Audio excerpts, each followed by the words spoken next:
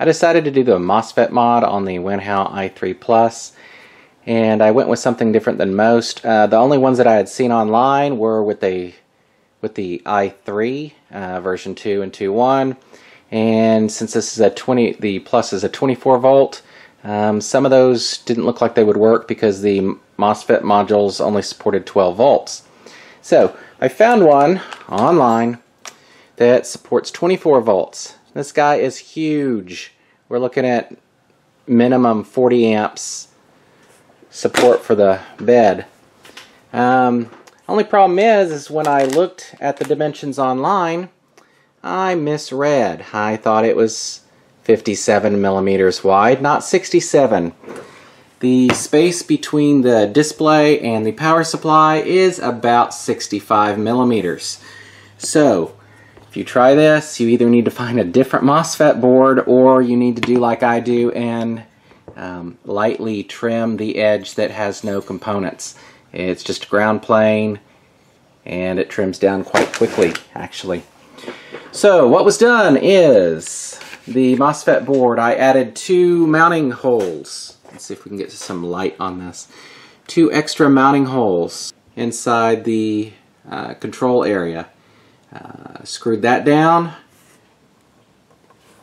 The line that used to go to the heating bed is here, and that runs up to the control input on the Mosfet board. Then we have the heating bed that runs back around and goes out to the heating bed, and we have a new power. 24 volts coming into this guy from the remaining screw terminals for the positive and negative coming off the power supply. What this battery on my camera went dead, and I can't find the charger anywhere where it should be. So to my cell phone it is. Okay, so by adding the Mosfet module, you're offloading the overwhelming majority of the power that is being pushed to the hotbed through this Mosfet, leaving this little guy down here to just push a very, very tiny amperage to this control module.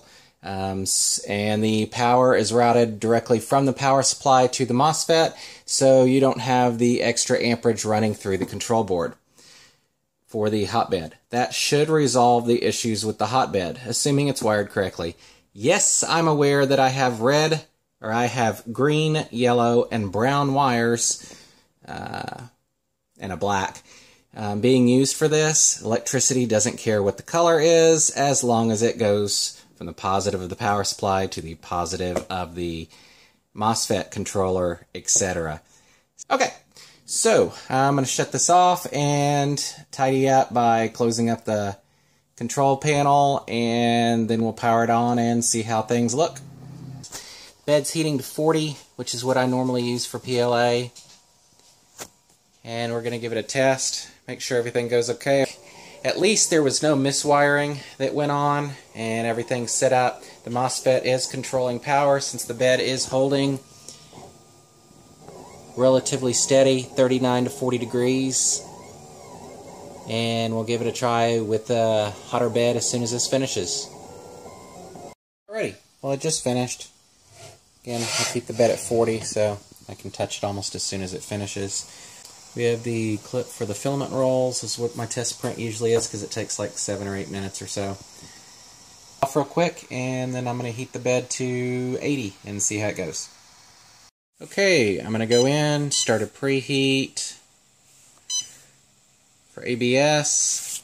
Go ahead and turn this off and save you the pain of watching this shaky hand hold the camera until it gets up to 70. Okay, that's a 70-degree bed temp after the Mosfet swap. Yes, that is most definitely a fire extinguisher. It's called safety. It's also on a power bar just in case I don't have to reach around and turn it off. Should be safe when you make changes, especially physical or electrical changes. But it is holding at 69, 70 degrees, so the Mosfet is holding. Whether or not the original would have held, I honestly don't know, and for how long. This one could go up just as easily as the one on board, although I would hope not, considering the power that it can support. If you're considering doing this, here's a warning. This does most definitely void the warranty. The 2 extra screw holes that are now in the control housing most definitely would be a giveaway. There were wiring changes, although arguably you could do those without anybody noticing if you had to swap it and return it. But those screw holes are a dead giveaway. There are no exterior holes on the back side where you could run it through the back side and do an external housing for the Mosfet. You could pull it through the side, possibly right there, and actually fashion a little ABS housing that sits on the side to control the Mosfet. That was an option. I wanted everything contained, and we'll see how it holds out. Until next time.